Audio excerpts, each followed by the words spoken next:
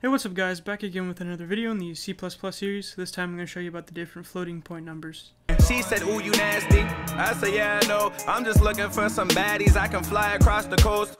I used to never boast, but I figure, hey, I'm young. I'ma always stay humble. I'm just trying to have some fun. It's Captain Black Sparrow, got them girls coming through. I put their... Alright guys, I'm back. So what I'm going to do is show you how to use the different variables for floating point numbers, which are basically just numbers with decimals inside of them, right?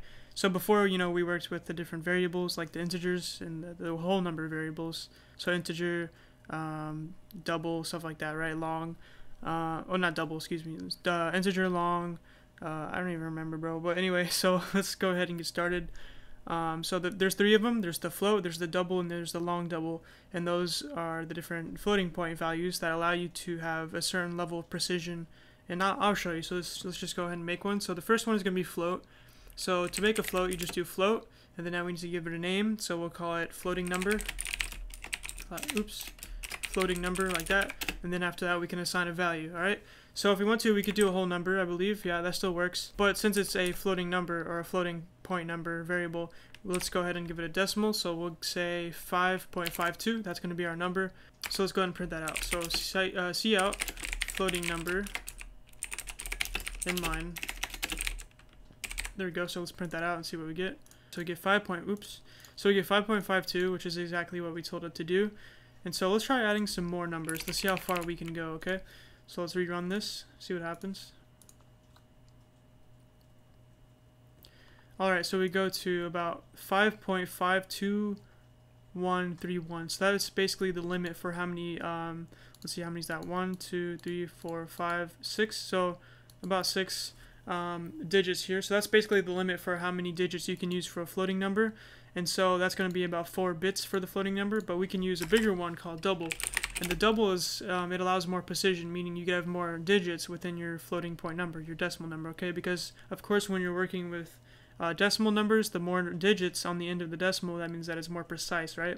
So let's try doing that. So double number is equal to 1 point, whatever. We'll just make up a number here, like that. And let's see if that works, okay? So we're going to output that to the console. So double number in line, just like that. So let's run that and see what we get. So this time we get 1.52521, and it's still limited to a certain amount, but that's because we need to set the precision for it, meaning that it's going to limit how many it shows, but it should be able to go farther. So let's try testing it out, okay?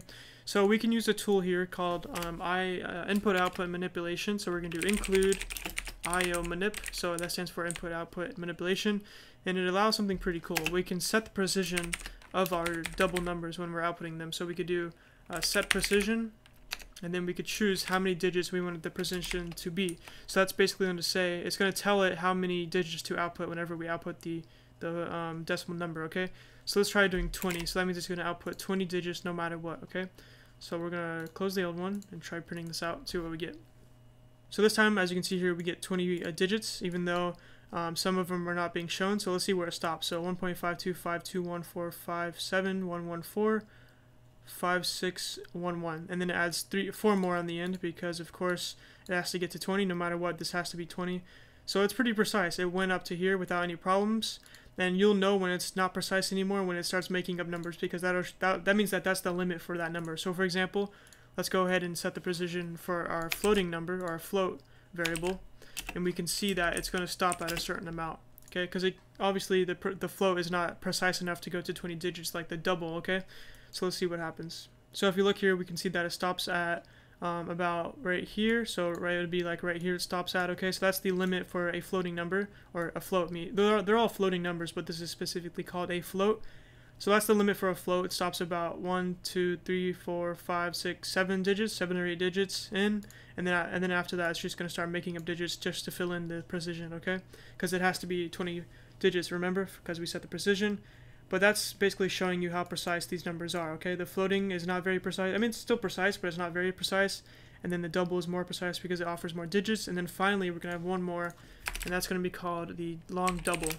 So it's a long double, meaning it's a lot of digits. So let's try testing it out. So we'll call it long double, like this. And then let's just make up a bunch of numbers and see if we can print that out. So cout, we're going to set the precision to 50, just so we can make sure. Okay, and then we're going to output that to the console. So we're going to do, oops, I spelled double wrong, as you can see there. So long double, and we'll inline just like that. Okay, so let's print that out and see what we get.